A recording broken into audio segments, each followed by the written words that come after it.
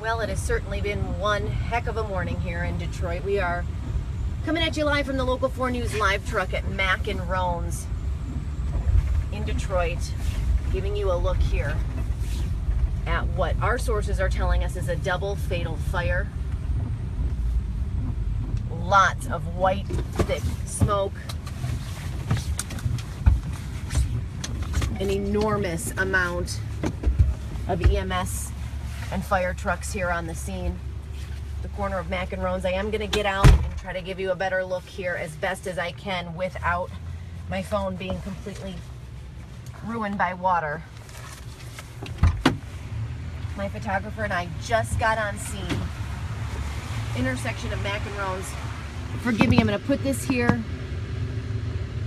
I'm going to get some information here from... Still with me, people? Okay. Setting the phone down so I can get my umbrella out.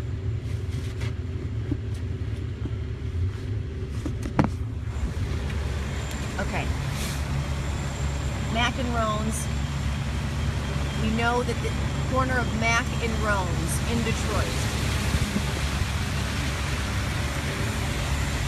Just pulled up to the scene. We have learned from our sources here, 2 people have died in this fire.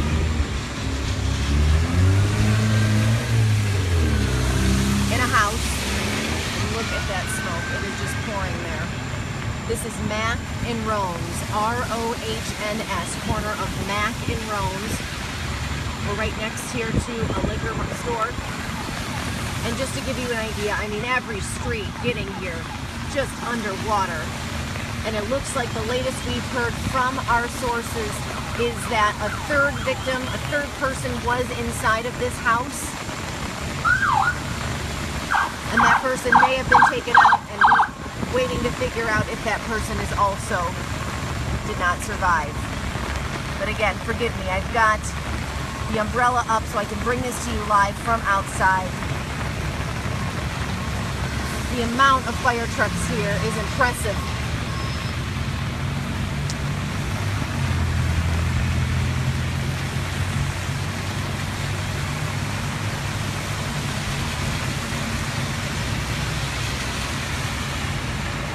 All right, we are at the corner of Mac and Roans where we have learned of a house fire. We do not know the cause of this fire, but we do know 2 people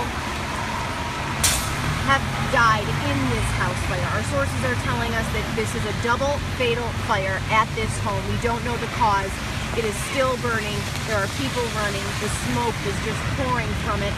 And our sources are also telling us that just less than a mile from here, about a mile, there's a home at Canfield in Townsend that was struck by lightning. We don't know if lightning struck this house. We don't know the cause of this fire. But on this horrifically rainy day, the Detroit Fire Department, they have quite the feat against them.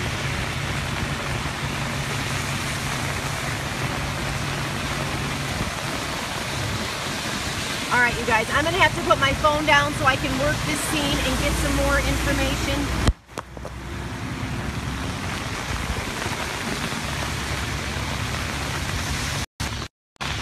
Going to have to put the phone down, get some more information on this. I'll come back to you when we get it, okay? Thanks for checking in.